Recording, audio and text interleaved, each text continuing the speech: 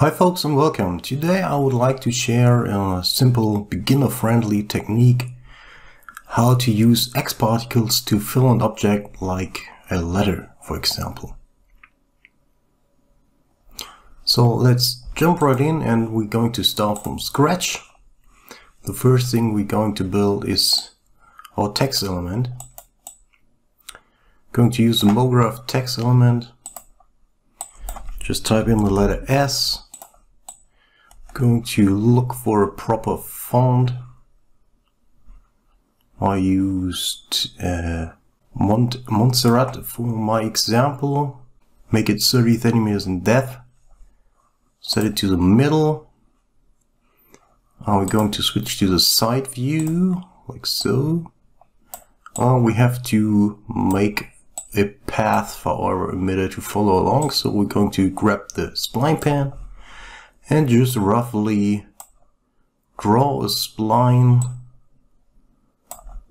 inside of our S.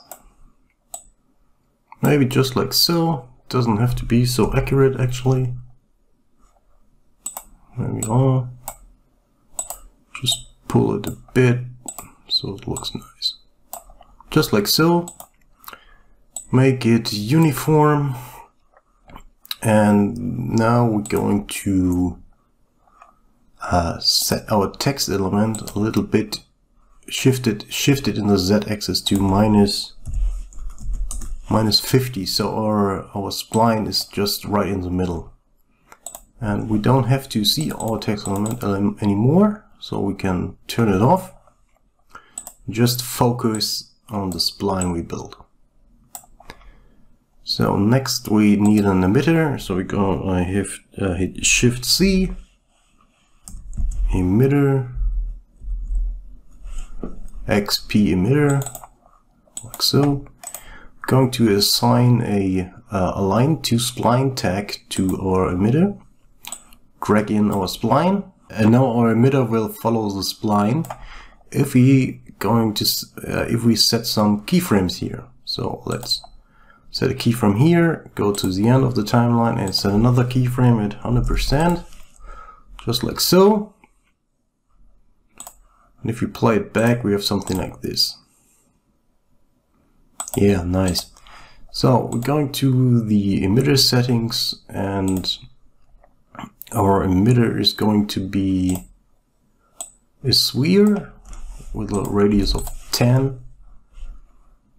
And maybe we can bring down the emission to 200 or something like this for example. If you play back, we have something like this. So now to make the particles stay inside of our letter, we have to use our text element and assign an insidium tag, XP collider tag to it. Set it to inside. Bring down the bounds to about, let's say, 1% and increase the friction instead to 50 or something like this. So if we play it back, you instantly can see the particles will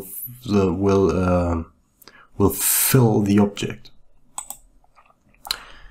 So now we're going to fine-tune this, of course, and first of all we're going to the emitter display settings. Set it to a random color and use spheres, so we have a good representation of what's going on. So it's looking like this, very nice.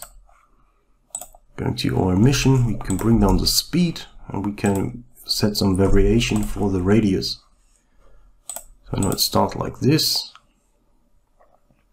Well, this is okay, that's fine, but it's pretty boring. You have some intersections all over the place. And to make it more physical correct, we're going to use a Insidium X particle dynamics element, which is the XPP collisions. So and also we're going to bring down the bounds to about 20, friction 50, set some variation to make it more interesting, and if we play this back, we have something like this. So maybe it's a bit boring now, we need some more particles to fill the object, and we're going to increase the amount of particles over time. So we're just going to start with 50 and let's say about 30 frames, we're going to have maybe 300. I don't know, let's have a look. Well, actually it's not too bad. Going to extend our timeline to 150. Well, look at this. That's nice. Well, we have to stop the emission about the time, about the point in time where the emitter is going to reach its end, so the end of the spline. So it's frame 90, and so we go into the emission of our emitter, uncheck emit all frames, and it's by default set to 90 frames. So let's see. Pop. So the emission is going to stop, and our object is filled. Well, that's basically it, but you can a little bit art direct the movement of the particles. Let's see what we can do. We can maybe, for example, add a drag modifier. Set the drag modifier from air to mercury, which is the heaviest density.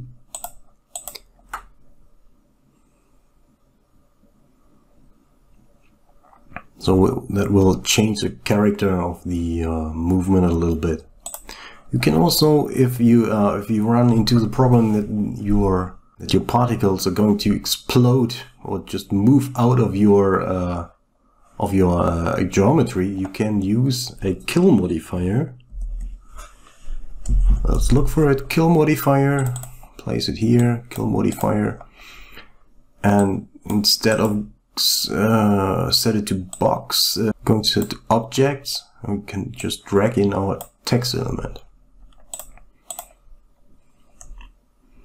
So in this way you can avoid your particles from going out of your geometry, because you won't see the particles that are going out anymore. They're just killed when they reach the border of the object.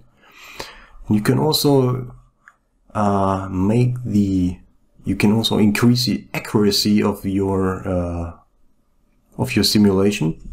Just hit Command D to open the project settings and go to X particles, and just increase the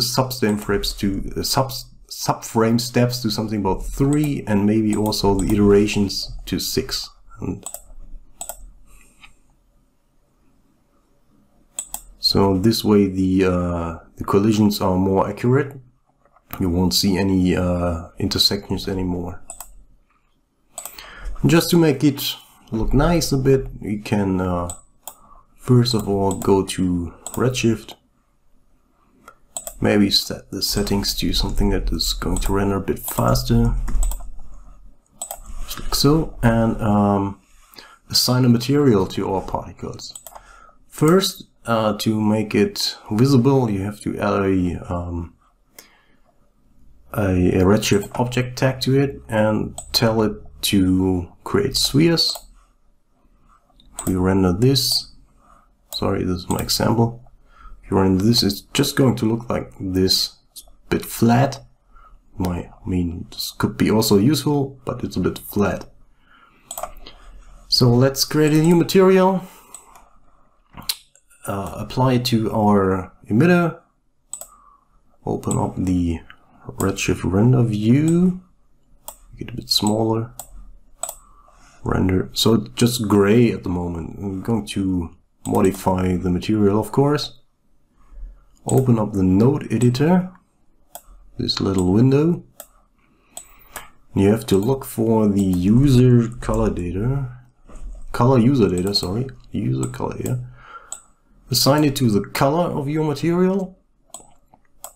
So by default it's just black.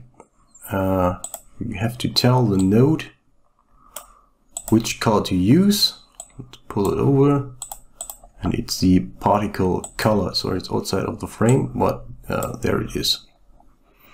So because there's no light or anything else in our scene, you won't see any reflections, and to change this we're just going to apply a, let's say, a area light, like so. flip it and move it up.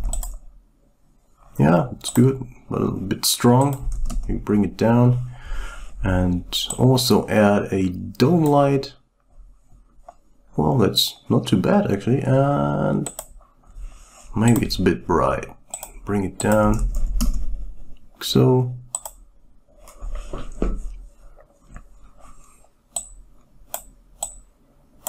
Yeah, now you can add a camera, redshift camera. You can, for example, add a bloom to it if you want.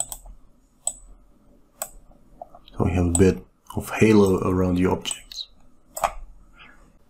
Yeah, and you can of course multiply this setup to more letters and create words with it if you want to, and hope you have fun with it. See you soon. Bye bye.